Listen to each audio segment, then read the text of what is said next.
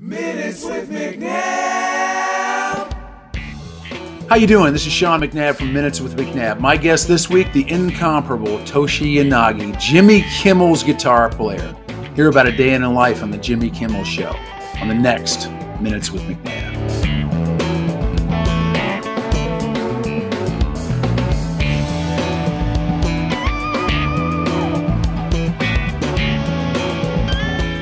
Minutes with McNabb.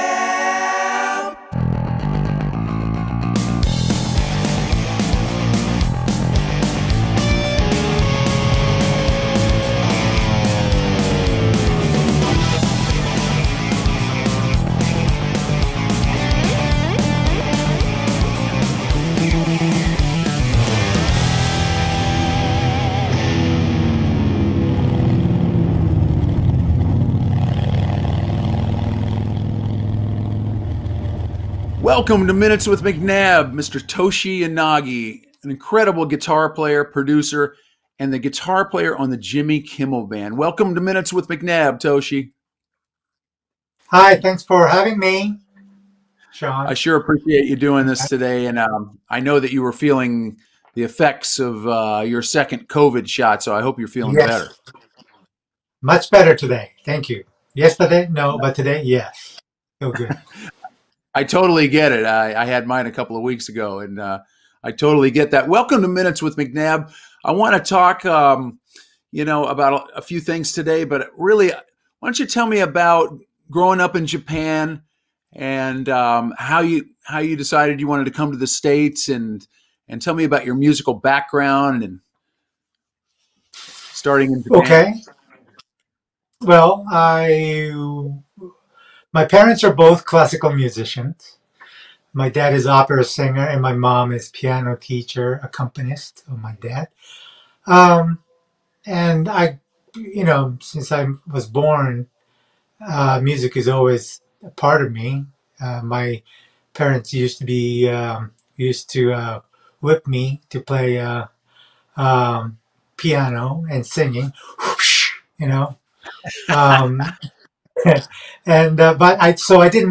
I really didn't love it because of that. So I said, I wanted to get away from piano. And I said, hey mom, can I play, I'm going to play violin. So I studied violin, and my mom said, oh, if you play violin, piano is such an important part of your ear. So I had to end up playing both instruments, still a bit of me. So classical music is just a big part of my life, and I joined orchestra when I was 11, 10 maybe. But at the meantime, my dad gave me a transistor radio and a little mono cassette player. I used to record a Japanese military-based radio station that played all the rock music. So I used to put those together and record it. So that was my introduce of rock music since I was like 8 or something. So I was doing both of them. I was listening to rock music while I was playing, classical music. And the time came maybe junior high. Yeah, I bought my first electric guitar and started transcribing Iron Maiden. So that was, my younger age transition of a classic. How cool is that? Because I was a big Iron Maiden fan too, and what a great band! What are they? 40 years? They've been kind of ruling the world, doing what they do. But so you got the guitar. You were listening. I mean, was it the Beatles and the Stones? And after that, I was listening to Beatles, and I guess the artist that I didn't know from that radio station, and I later found out there was Eagles or the Zeppelin or the Allman Brothers, even. But it really struck me to play guitar was, of course, Eddie Van Halen and Steve Lukather from Toto. That's two of my ultimate mentor.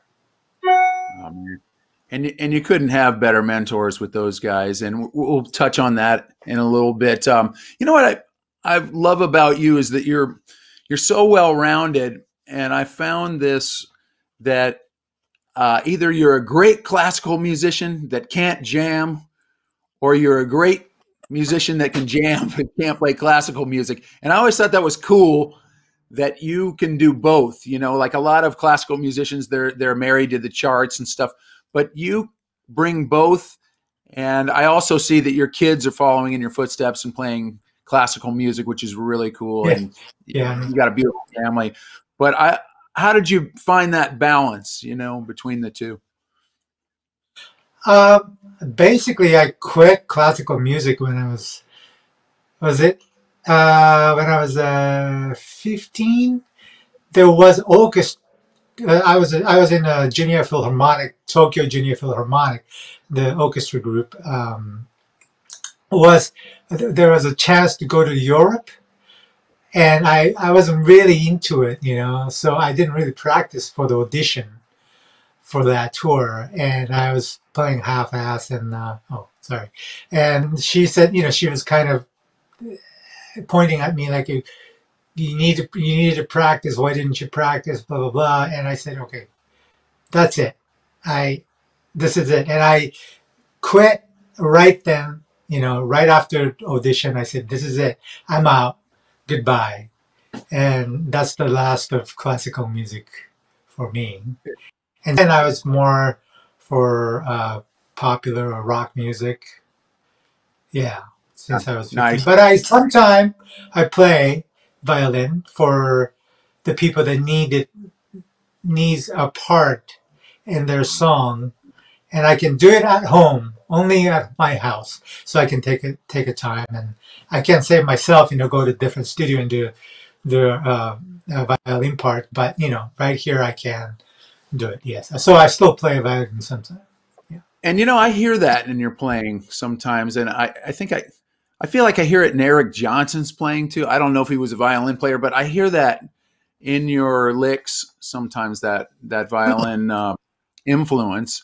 But I know that you're not only are you a great guitar player, but you're an amazing producer and arranger.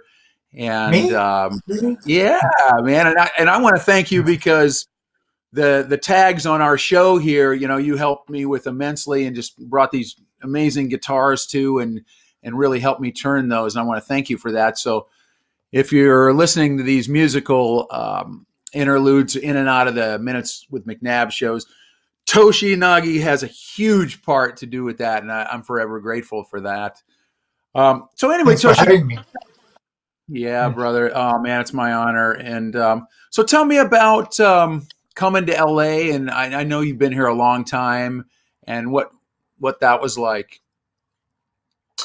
So I was my parents had I was practicing for to get in Japanese music university in Japan. My parents were teaching me to preparing for that test, but I wasn't really into it, and they saw that and they said, "So what really you want to do?" You know, and I think I want to play guitar.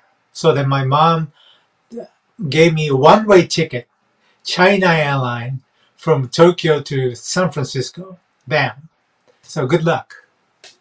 That was okay. I didn't know anybody. I could not speak English at all. Maybe hello and I'm hungry. Those are the two words that I knew. Okay. Yeah. So that my parents definitely had balls to do that. You know, I have to give it up. I really appreciate that they did for me. You know. Yeah, that's like, you know, good luck. You know, and Yeah. that's almost completely rock and roll. Is you just got to jump in and have some faith. And I love that they did that for you. So I know that, you know, I want to talk about Kimmel and everything, but tell me what led up to Kimmel. And I know that was not your first TV show. I know that there was several before that, but how'd you get into that? Well, after Musicians Institute, I went, and MI. after that, yeah, and I became freelance. I was teaching there for 6 months, and I became a freelance musician, and I started playing at the Big Potato in North Hollywood, and that's it became a how to say, connecting with the different musicians. That was your networking. And networking, yes. Yes. And there's a band called Cecilia Noel and the Wild Clamps. That all the Kimmel Band met in that band, like '92. Yeah. And Cecilia Noel and the Wild Clan. Yeah. Yes. There's all the studio guys, in town, getting together. Anyway, so I started doing local gigs. That led to, do you want to do this little tour with this new artist, Savory, Polydor artist? And I opened up for Sheryl Crow and Brian M&M in Europe, or we did a tour in Canada. And at the time, I was playing with Terry Lynn Carrington, the a lady drummer. Okay. Excellent. I mean, legend player. But anyway, she was having me playing her band. Then in '96, this first TV show, it's called The Vibe TV, which is Quincy Jones' magazine called The Vibe. That became a TV show. And the band, they wanted to have a demographically correct, band. And so Afro-Americans, Asians, and Latino and white.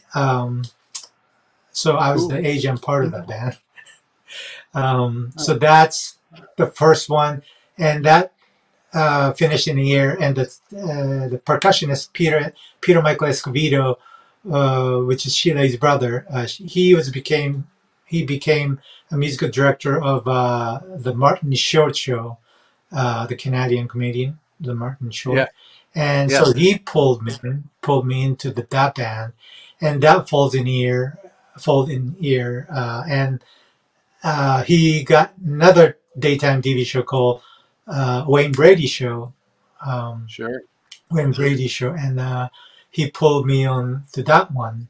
So during that Wayne Brady daytime TV show. My friend Cleto, you know Cleto Escovedo, right? Yeah, sure do.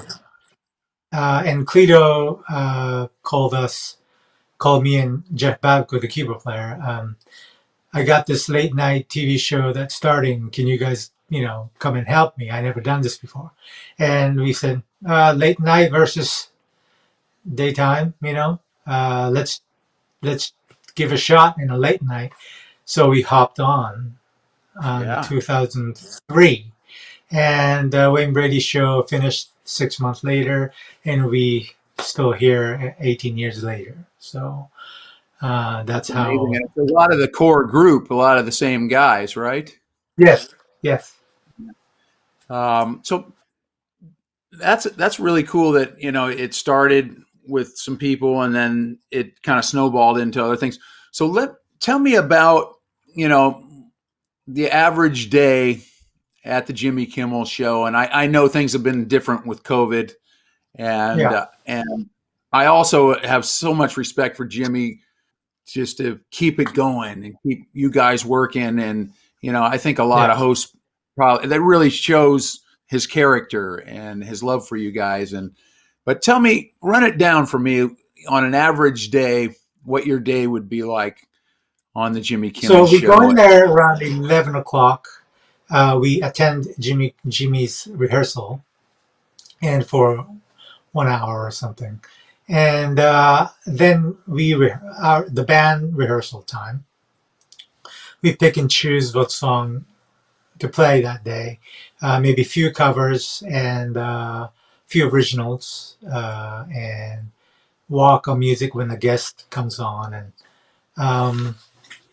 So we rehearse for whatever time that we need, and also sometime if the artist needs a backup band, and we accompany those artists. So we Yeah. rehearse. Sometimes we rehearse with them and stuff. Then if there is a like a comedy bit or some the video stuff that needs a background music, we sometimes record for those.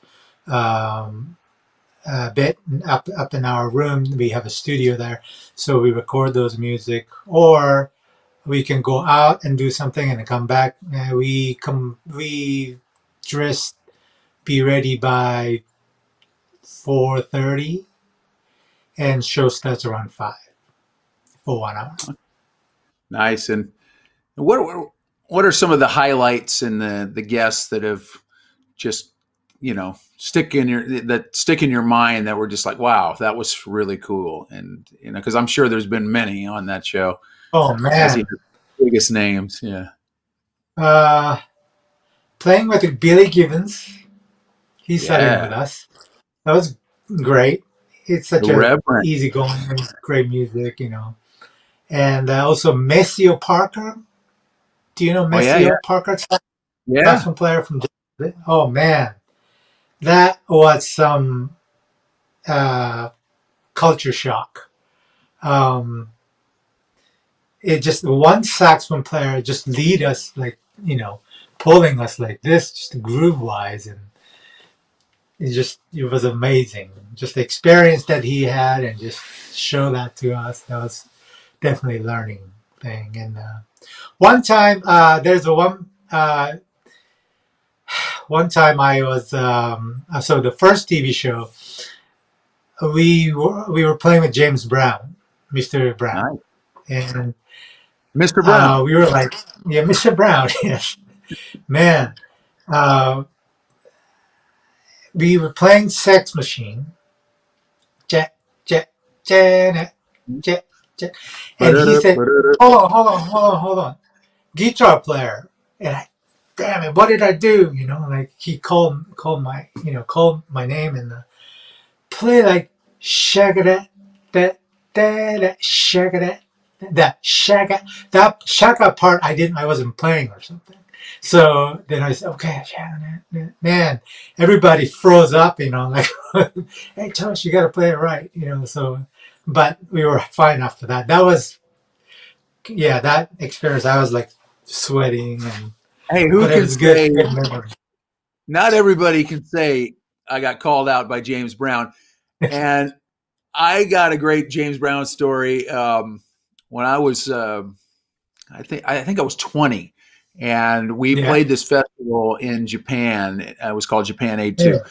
And James, it was all these cool bands, Quiet Riot and Dio, and James Brown and George Duke and all. That's awesome. Yeah, concerts used to be like that. There used to be more diversity on the bills instead of just like all these Yeah. rock bands. But it was really cool, and I'll never forget this. My singer in Quiet Riot at the time, the great Paul Shortino, he sees James Brown, and he runs up, "Hey, James, you're my biggest inspiration, man. I just love everything you do." And this security guy stands right in front of him and goes, "That's Mr. Brown to you, son." And you just saw him like shrink, and I'll never forget that as long as I live.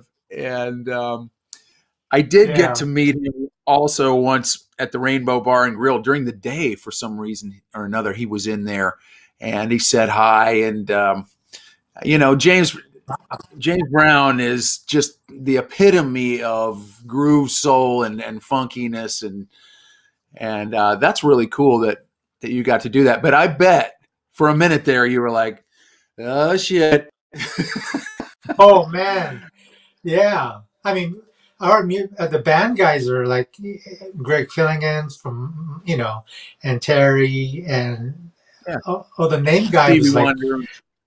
yeah, and the name those guys are even like like frozen up, and Mr. Brown, Yeah. So I was shaken up, but it was a good experience. That's So great. cool. you were also there, and I know this. You were also there when Van Halen played, and were Yeah. you on the side of the stage when Roth cut his nose open and all that stuff? Oh yeah, I was there. Yes. Run that down for people that don't know. Well, so they were doing sound. No, they were doing. Yeah, they were playing Panama, and when he was doing this, then he spliced his nose like this, and Now, was because he it a was bleeding. sword? What did he cut No, himself? The mic no, stand? it was some kind of a mic stand that has a sharper edge or something. Just then, and he said, then he went backstage, and Eddie. Well, no, he said, hey, I cut my nose, so let me stitch it or like a patch it up or something. So, but the best part was during that time when he was back there for like maybe 10 minutes, Eddie and everybody else started jamming. That jamming was so good because it was just jam and it was very creative and like, yeah, that was so cool. Yeah. And I still got it in my phone, but yeah, Nice. I'll show it to you sometime. Oh, please do. Yeah. And And that leads me. Go ahead. yes. Then between the show and the rehearsal, I could come up and meet Eddie and those guys, and I could shake his hand, and I could say thank you for the experience, whatever. I was so starstruck, but at least I could talk to him and express my appreciation. That was a highlight, Oh, absolutely. since yeah. We know that he changed the face of probably the most influential guitar player since Jimi Hendrix. He Yes. really changed the face of rock guitar, and that's cool that Yeah. you were able to meet your hero. Which leads me to my next question is, I know that you are a super Eddie fan, and also you've studied it, and I know how well you can play it because we share this band called Brown M&Ms, which Yeah. we're not a tribute band. We are just four guys in the industry catching the vibe of early Van Halen. And Yes. tell me about Brown M&Ms because, dude, you just kill it. And I can Oh, you just tell too. the passion that you have for Van Halen and Eddie's guitar playing. But tell us about Brown M&Ms.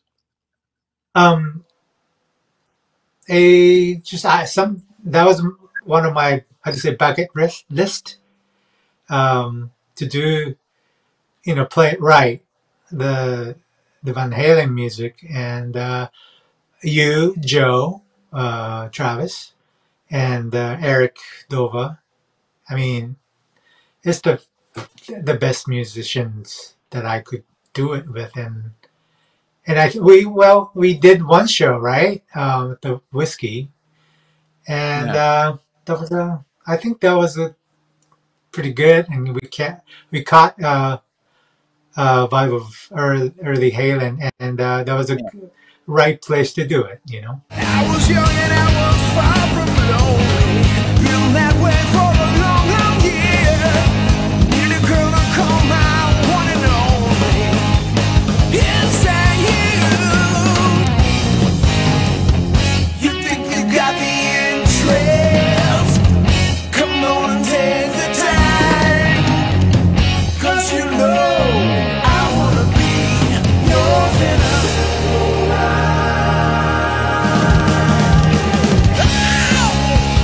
Yeah. And Hopefully, we'll anybody do more. And if anybody's Yeah. interested in seeing that, there's some videos from that whiskey gig. Unfortunately, COVID hit and kind of shut everything down for us playing Yeah. live shows for about a year and a half now. Right. But we've got several videos out on Yeah. YouTube. So check out Brown M&Ms if you love Van Halen, which who doesn't love Van Halen? Please. And most specifically, watch Toshi Yanagi just tear these guitars up and in a tribute to one of his heroes. It is an honor to do that with you, my friend. It Oh, is. thank you. And much more to come on that now. Okay, I have a couple of just one more quick question, then I'm going to have the rapid fire 5, which is something that we do. It's just 5 questions that you answer, very short answers, and we're going to get to that. But I wanted to ask you about this one thing.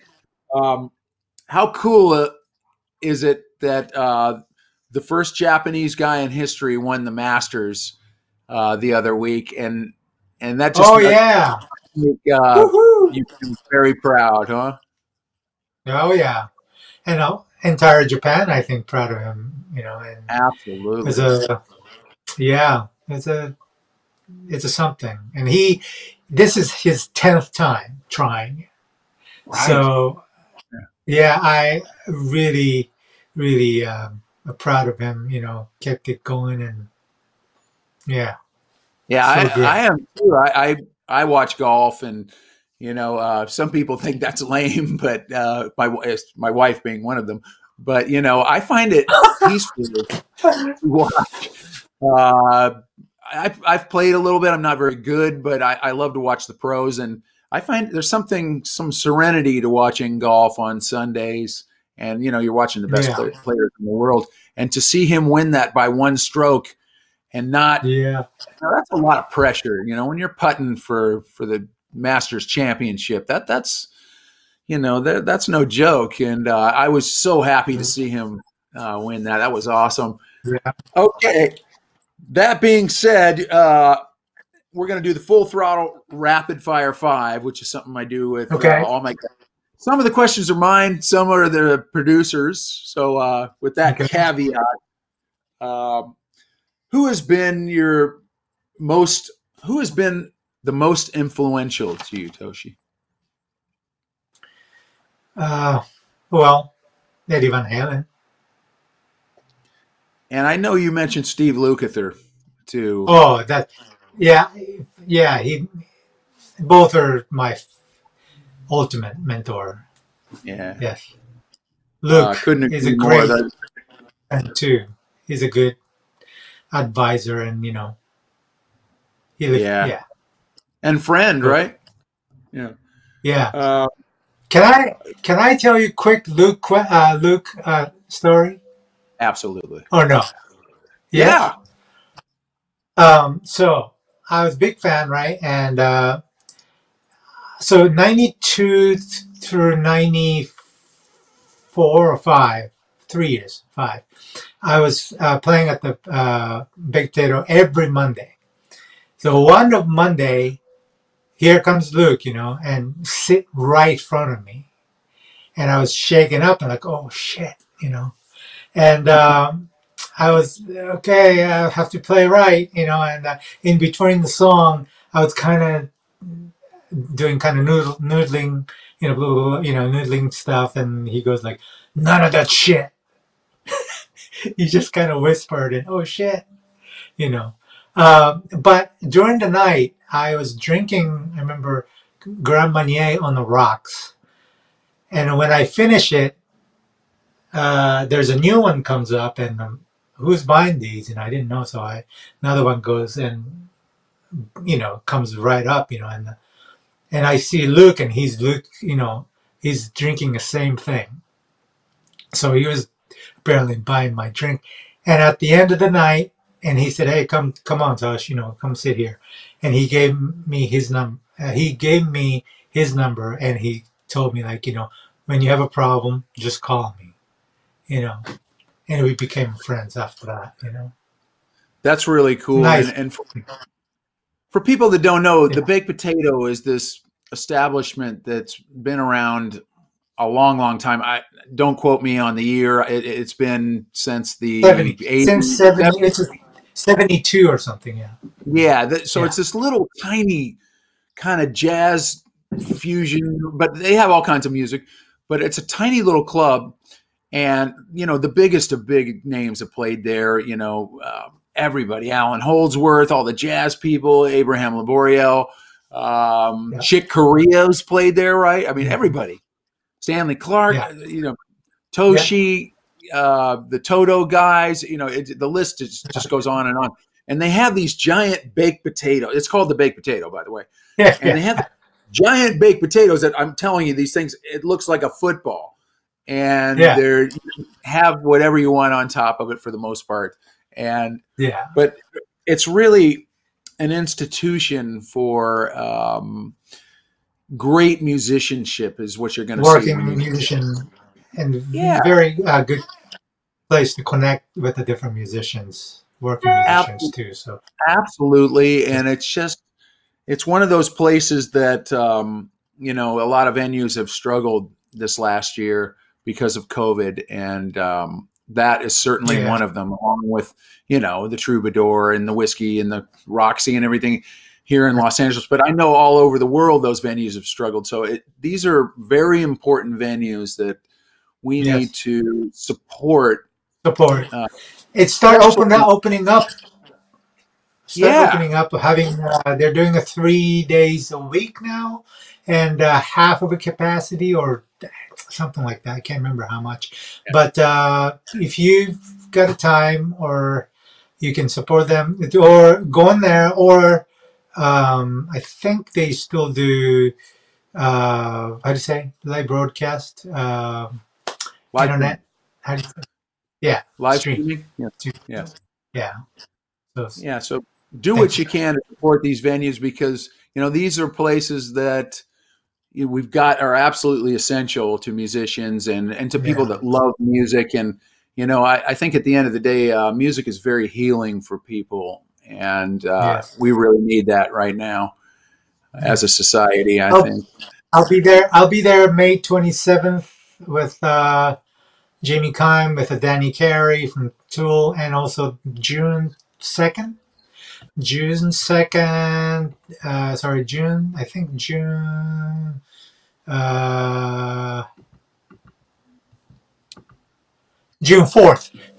with Stuart Ham. Nice. The Big Potato. So if you guys, we'll check those guys out at the Baked Potato. Okay, back to the Full Throttle Rapid Fire 5 questions. No problem. I love that story. I know that you're, you know, musically diverse in so many areas, and such a great producer and arranger. But I mean, what's your favorite kind of music, or some of your favorite kind of music to play? Yeah. Rock and roll. Yeah, baby. That's my favorite music. Period. But right on. I have to do, you know, R&B or the funk, pop music to support, you know. So Now, I know there's nothing that you can't do, and I love that. And I always admired that about musicians, that we're well-rounded. You know, it's I try. Good. I think it's always helps you to get gigs to be well-rounded, you know, and I think it's very important. Okay, so if there was one word associated with you that you wanted people to associate with Toshi Yanagi, what would it be? Well, that I don't understand. What is it? Associate? If there was one word that you wanted for people to think of when they thought of Toshi Yanagi, what would it be? Japanese? I'm just kidding. Sorry. I don't know.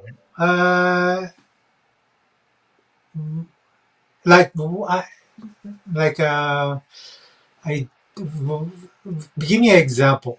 Sorry. Like, great guitar player. Nice guy. No. I don't know. Dorky? All right, I don't know. I stumped him. Okay. I don't know. That I don't know.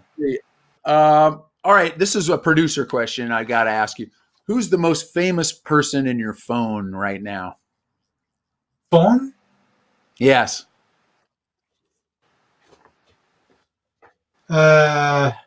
Jimmy Kimmel? Or perfect. I don't know. Sheila E. Nice. I don't think it gets much bigger than Kimmel. Yeah. And he just seems like such a cool dude, Toshi. Oh, Jimmy is the best, coolest, such a thoughtful person. You know, sometimes he cries on the TV. That's how he is. Just That's real, huh? sincere. And we all love him and appreciate Yeah, him. yeah. And I think people get that sense from him that he's a real host. It's not phony. It's all real, and I feel like he wears his heart on his sleeve. He's that kind of dude. He goes through everything that, that happens to the show. That's how he is. Such a responsible producer, and that's Yes. why I think we're here now. Yeah. Well, Toshi, I want to thank you for your time with Minutes with McNabb today, and Thank you, Sean. let us know where we can find you. Everybody, Toshi Yanagi, guitar player, producer, and my friend. Thanks for joining me Thank today, you, brother. Sean. All right, I'll see you soon. God bless.